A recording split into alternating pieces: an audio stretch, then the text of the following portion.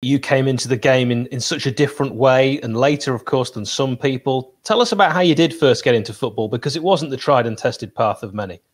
No, I came from non-league. Is a long story short. I went on trials when I was younger. Local clubs such as Doncaster, Barnsley, amongst a host of others. As a childhood growing up, and I just kept getting knocked back. There were a few little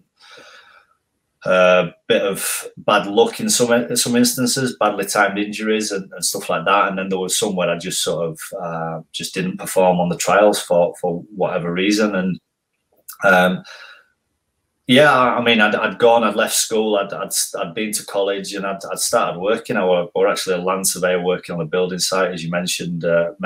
And I was just playing part time, sort of semi-pro, but when you say semi-pro, it was kind of like, back then it was like 50 quid a week, and I was absolutely buzzing off that.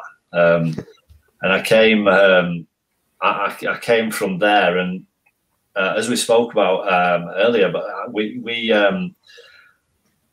I went on a trial. Right, I think I was 19 when I signed for York, but even right up to just before then, I went on a trial for Stockport, who were in League 2 at the time. And even then, I got another no. They took me to Ibiza on a pre-season tour as the trial. And again, it was just another no. So I kind of went back to Frickley Athletic that I was playing at the time and thought that was that. And then York City came in really, really late for me. And yeah, from there, I'm forever grateful for that. I know you're a big York City fan, Hal. So, yeah, I mean, I'm really, really grateful for York, because everyone else would just say no, and like I said, for one reason or another, it was just no after no after no. So it gets tough to take as a kid growing up, and I'd sort of got my head around football not being sort of the path for me, and York sort of changed that direction for me.